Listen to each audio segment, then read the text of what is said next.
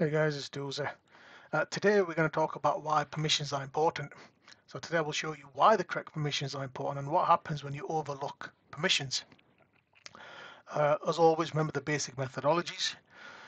Today's example, we will be searching for writable files. So this is a method you can add to your arsenal of things to look for during your snooping stages. So let's crack on. Let's see what we find. So I've got my attack box here. So the first things first, let's snoop. There's nothing really in there, right? So we're happy with that. So the next stage, normally in the previous examples, we've used find to look for files that have got the SUID bit set. But today is going to be slightly different. We're looking for files that are writable, and you'll see why in a second. So let's find writable files that are going to be quite useful to us.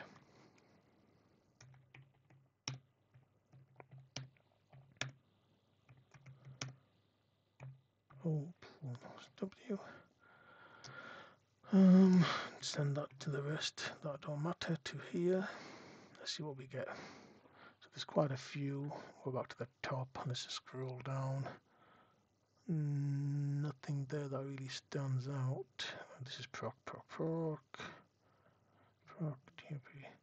There we go. That stands out very nicely. So the Etsy shadow file, a very, very important file. And it seems that this is world writable, which is a big no-no because it's clearly been, there's an oversight somewhere. The admin's probably fallen asleep at the wheel and just completely forgotten what happened. So let's look more into this, right? Let's just clear this for a second. We know it's Etsy shadow, LSLA, Etsy shadow. Let's get some more information on this. And there we go. Read, write by anyone and everyone. Let's do cat Etsy shadow.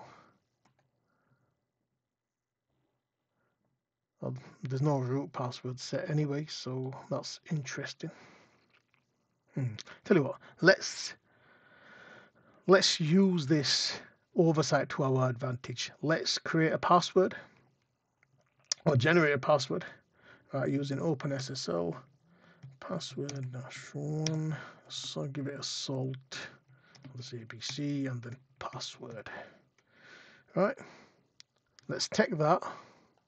Let's copy that. Copy.